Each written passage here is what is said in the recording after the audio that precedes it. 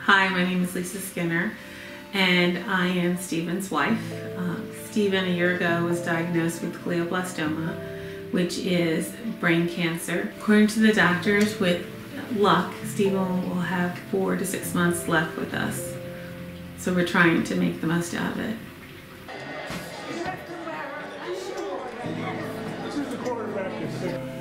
As a kid, he was very inquisitive, asked a lot of questions, was very much a student, both in sports and in educational activities.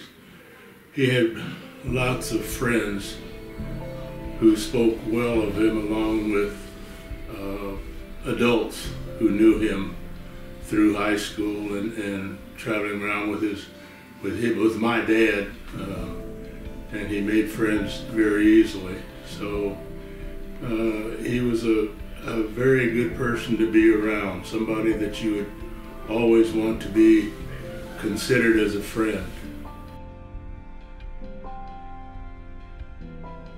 I met Stephen in the fall. It was my second week in college as a freshman, and I met him at the United States Naval Academy.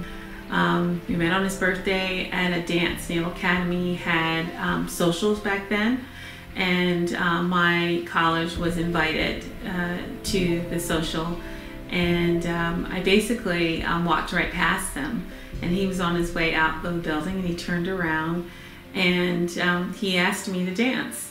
And we actually talked more all night, and then did the last dance. Actually didn't actually get out there and dance until the very last dance, which was called Last Dance, ironically.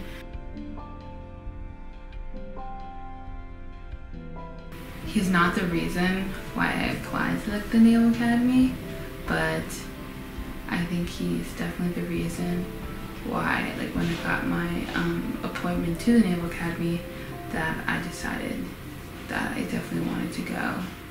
I was reading, Mom had some news, paper clippings. It was a Monmouth from his hometown, and they did a little piece on him, how he grew up there and how he had gone to Naval Academy and done his time in the Navy, and now he was doing all his business stuff, and I was and he was talking to these college kids, and was talking about his career basically, and I was thinking all the cool things Dad has done, and that was the reason. I was okay, I definitely want to go to Naval Academy, so I'm gonna accept my appointment. I mean, other than father, he is a role model. Growing up, I tried to copy him, and I got in trouble a few times where I'd literally follow him and he'd forget something swear, and I would swear, and he would reprimand me, but I really was just trying to copy him because pretty much I'd watch him do things and he'd succeed, so that's why I picked up basketball. I picked up sports for the most part originally just because he was big into sports. Picked up football my last year because he was the star of his football team. So yeah, he was just really someone to look up to, someone to admire, someone to really respect and kind of model my life after for the most part.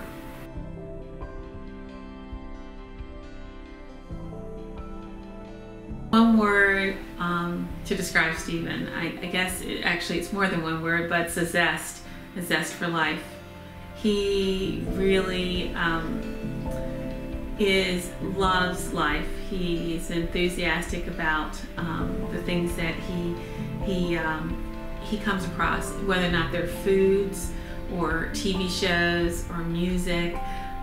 There are so many times when he says it's his favorite or it's all time, or how much he loves something or somebody, but he has exuberance for life, and he will put, when he finds something, which is often many things that he really enjoys, he throws himself wholeheartedly in it and immerses himself in it as much as possible.